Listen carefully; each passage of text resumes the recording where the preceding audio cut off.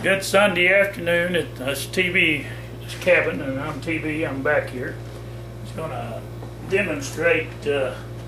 Yesterday I noticed that I didn't get everything in the video, and I'm not real good at doing videos. In fact, as you probably noticed, sometimes I'd be talking and the video camera wasn't picking up out there in the yard. It just don't pick up real good. The volume on this thing don't turn up real good.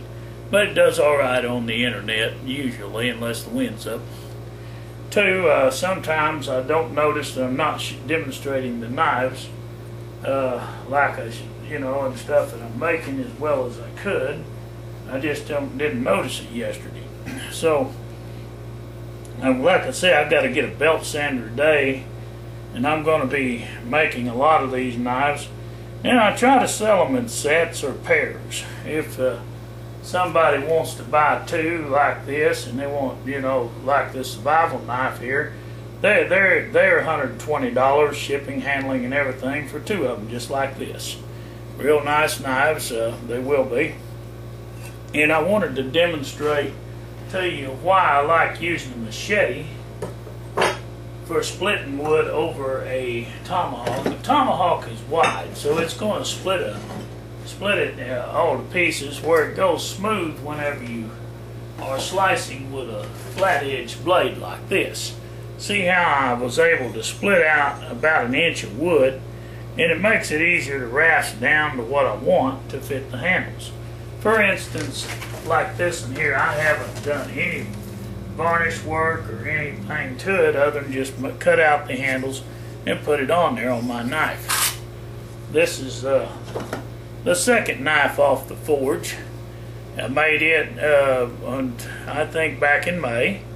The first one I probably made in March, but then I refinished it and gave it to my cousin. It was the one y'all might have seen my other video that had that PVC white handle on it. It was just a piece of Schedule 40 white pipe that had been flattened out to fit it.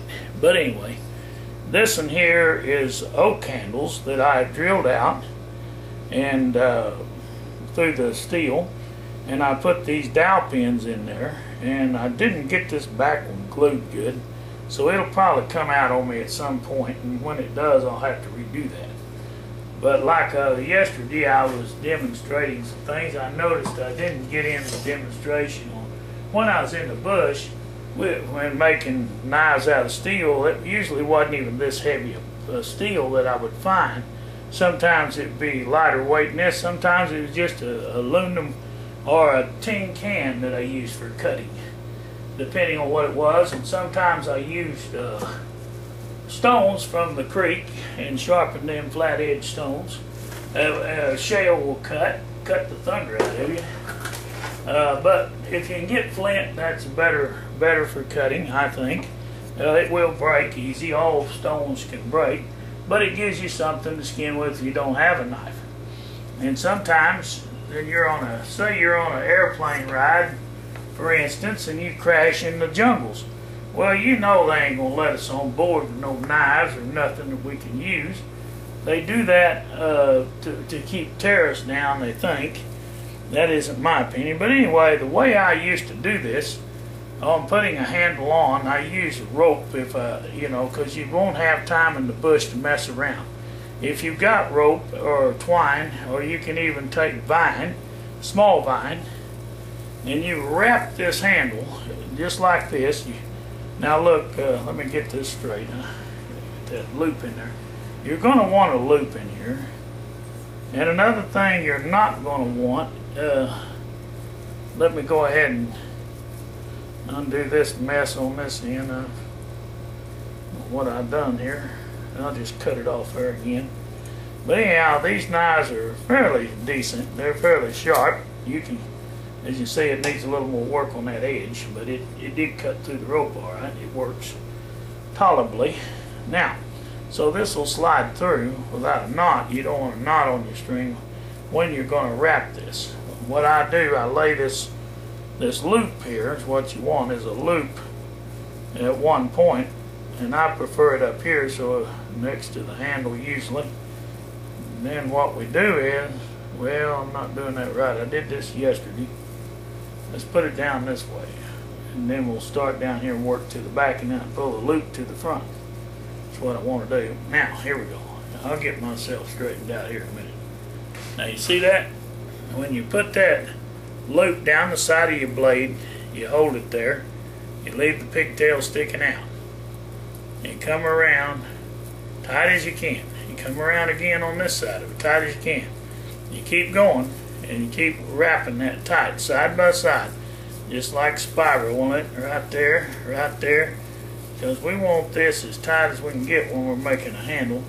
And it won't look too bad, but it ain't going to be nothing fancy, you know. It ain't wood. It's not the real stuff. It's just something temporary to get by on. Now what you do is, when you get down here at the end, what we want to do, we want to stick, if I can get it here, we want to stick this thing on the last wrap. Let me go around. Can't go around another time. No, I didn't give myself quite enough loop. I'll fix that. But this will go in here. We put this string, and there's usually not no knots in it, but this string here had a knot in it because I had it tied for something else. But it's just for demonstration purposes anyway. Now what I'm going to do, you're going to pull this down tight. And usually, if it wasn't for that knot, it would pull right under there, but I left that knot on there because I'm not wanting to tie it on here. I'm just wanting to demonstrate. And then you can trim that off whatever you want. And then you got you a neat little rope handle is what you would have right there. And you pull this back, and this right here back, pull the loop through down this way underneath the other ropes, and that holds itself. It's self-tightening lock is what that is. Now, but saying how I don't want to self-tighten lock it here permanent, I was just showing you how you could do that and still have a decent knife. Now I pulled it a little tight. I may not get it off there very easy, but you can trim this rope off. See, if you was wanting to use that, you don't have to have that much pigtails I left out there either. So you see, it depends on how much handle you got, how much rope you want to wrap down there. And I could have done it a lot tighter than I did there too. But I was doing this just strictly for demonstration. Now, I'm going to be lucky if I can get this back. I'm going to try to pull that loop back, because I really cinched that loop good. Pretty good. Not as good as I could have. Now the loop's out. And then to untie it, if you need the rope off, you just pull that back out when you leave a knot there. Now, if I hadn't left that knot there on this end, it would have pulled under, and then you'd probably had to cut it off, most likely, because you wouldn't be able to get that loop back. Once that loop pulls down under there, it self-locks itself, and then you've got a handle on your blade of a sort. Not as good as wood, no, but it's better than nothing. Any kind of twine will work, fishing line. This here just happened to be a heavy hay bale twine that I have here on hand that I was demonstrating with. It goes on those big 1,500-pound bales. These big twines like this makes real good bowstring for shooting your, well, at least it's good on long bows, but not crossbows. Crossbows too, but not your compound bows. What I'm trying to say, not your modern bows. Your antique bows, you can get by with that kind of string for a string. But, you know, your primitive bows is what I'm trying to say. But anyway, I noticed yesterday I wasn't demonstrating real good. Now y'all been able to see that rope trick, so I redid that video on that part. And there's some things that I catch myself every once in a while. I can't see out in the sun when I'm outside whether I'm recording good, so y'all bear with me. Like I say, I'm new at this. I'm not very good photographer at all. I don't have any help. I work alone. I'm retired, disabled. Got a whole lot of issues. Take care of my mom. She's 76 years old and not in good health, and I've got to take care of Pop. She's hauling. But eventually I'm going to make several knives, the smaller ones to the bigger ones. This here is the biggest one I make at this time, besides the machetes. I'm making these here. If you can pick them up, you can come by and get one of these for 60 bucks. If you want your name on it, it'd be another $5. But they all will have the year stamped